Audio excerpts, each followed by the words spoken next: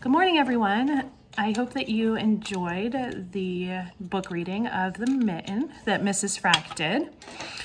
So of course we have a project to go along with the book. So if you remember in the book, we had a white mitten, okay? And what happened with the mitten? The mitten got lost, right, in the snow. But a whole bunch of animals found the mitten and climbed inside and found a nice warm place to be on a cold winter's day. So we're going to do a mitten project, and we're going to put all of our animals inside the mitten that we make. So your mom and dad got an email with all of the links to print out this mitten. So you'll need this one and this one. Okay, and then they also got a printout of this. So this is all of your animals. So what I want you to do is I want you to color your animals, okay? And then once you color your animals, you can cut them out. So you can use your little scissors, and you can also cut out your mittens.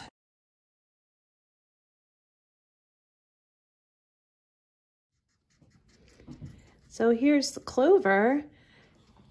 Hi, Clover. Hi. And she is taking her time coloring in all of the animals. While Clover's coloring all of her animals in, she's really taking her time and trying to stay in the lines. And it looks like so far we have a pink bunny. All right, so while she's doing that, I cut out the mittens. So we have this one, and then we have this one, because we need a front and a back to our mitten. Okay, so what I'm gonna do next is I'm gonna put my mittens together, and you're gonna need mom and dad to help you with this part. So they can put the mittens together, and what we're gonna do is we're gonna take, oh my gosh, I can't hold on to it, a hole punch, okay? And we're gonna punch holes along like the border of the mitten. So I'll do a few so you can see what I mean. Let me show you what I did. Clover is looking, she's really concerned as what I'm doing. All right, so this is what I did. So I'm gonna do that all the way around the mitten, all the way down to here, and then all the way down to here. So we wanna leave the bottom open with no hole punches in it.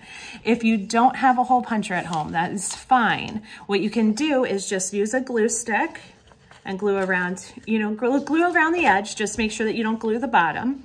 Or you could use Elmer's glue, and then, or even tape. You could totally take tape and do this, okay? And just put it around the edge like that. Just all we're doing is we're making a pocket.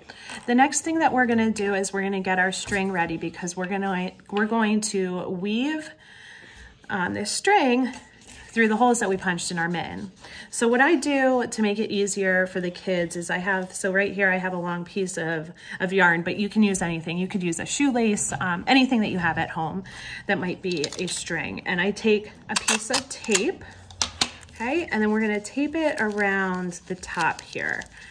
So what this does is it makes it just a little bit easier for the kids to weave, because it gives them something a little bit more sturdy to put through the holes. Okay, so I got all of my holes punched. So this is what it's gonna look like.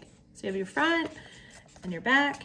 And actually what I'm gonna do, because we want this to be a fun project and not stressful for the kids, I'm gonna take another piece of tape. So I already put one right here to hold it, but I'm gonna put one over, on this side also.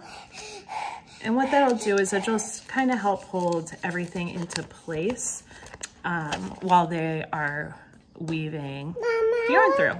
Hey, Mom.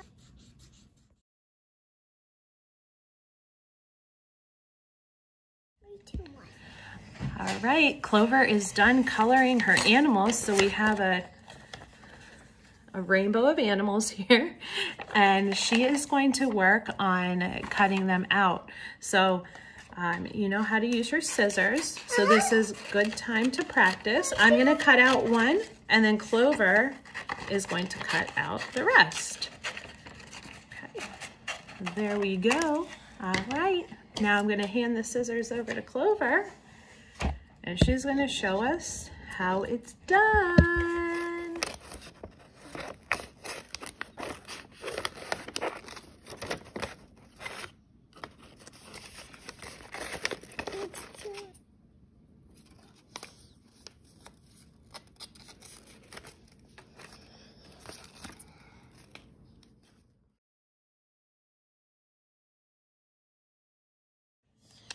All right, now that we have all of our animals cut out, we are going to work on sewing together our mitten. So right here, I just tied our yarn to the bottom, and we're going to go like this. We're going to put through one hole, and we're going to pull it all the way through. Okay, and then you're going to go through the other side, and you'll put it in here. And you'll go all the way through. Now I'm gonna let my friend Clover work on this, and you can work on yours too.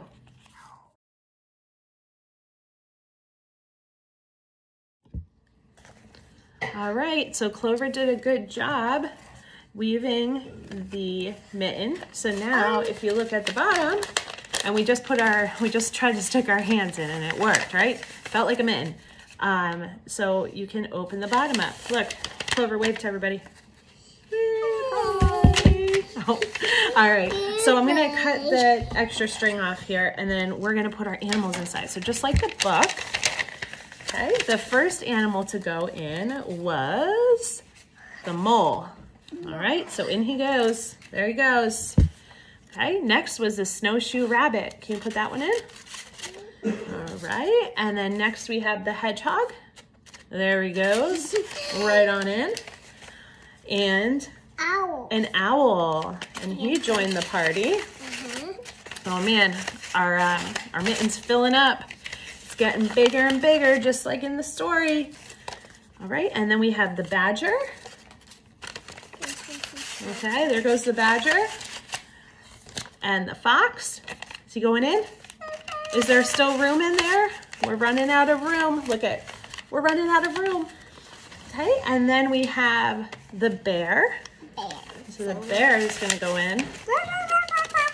Okay, there he goes. Okay. All right, and last but not least in the story, the mouse goes in, and the mouse actually doesn't go in. He sits right on the bear's nose. And then what happens next? The whiskers from the mouse tickled the bear's nose, and the bear says, "Achoo!" And the mitten goes flying into the air. And then his friends scattered all over the place, and everybody fell out of the gigantic mitten. I hope that you enjoyed their craft for today, and I hope that you enjoyed the story as well. Send us all your pictures of your beautiful mittens that you made.